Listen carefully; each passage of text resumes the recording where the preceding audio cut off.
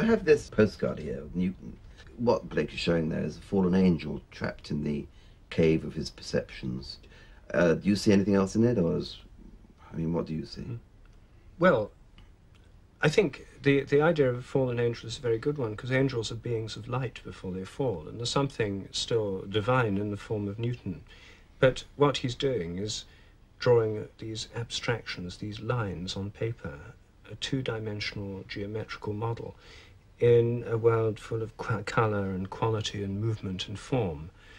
And in that sense, I think Blake pictures it very well. I mean, there is something noble about Newton and inspiring. That the whole of the 18th century rationalist movement, the so-called Enlightenment, was based on this idea of Newtonian reason as the ultimate. But what's wrong with it is that it's a limited form of reason, a limited vision of things. And in this picture, you can see there's so much else in the world.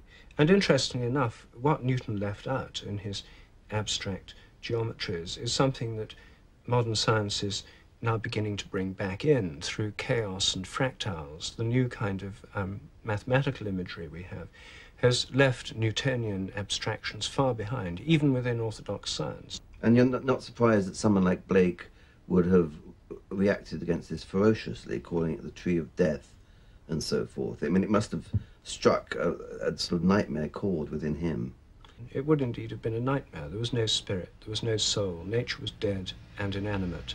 There were no angels or consciousnesses in the universe. Animals and plants were machines. And I think it's had a huge impact on our civilization. It's split the sciences from the arts. It's split science from religion.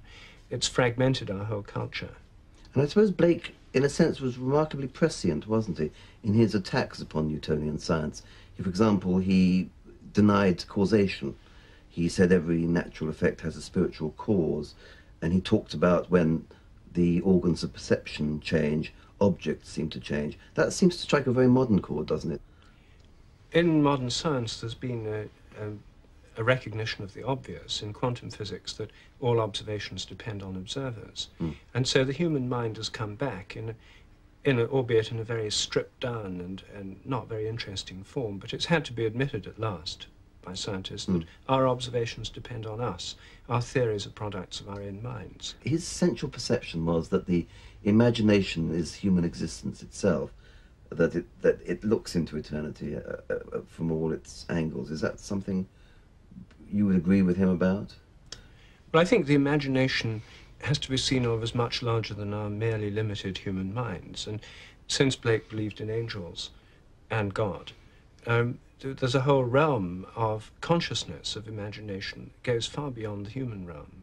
If I understand Blake correctly, he was talking about a living world, a world permeated by consciousness and spirit, full of life and quality. I think the science of the next millennium, certainly the next century, will be much closer to the kind of view that Blake was trying to give.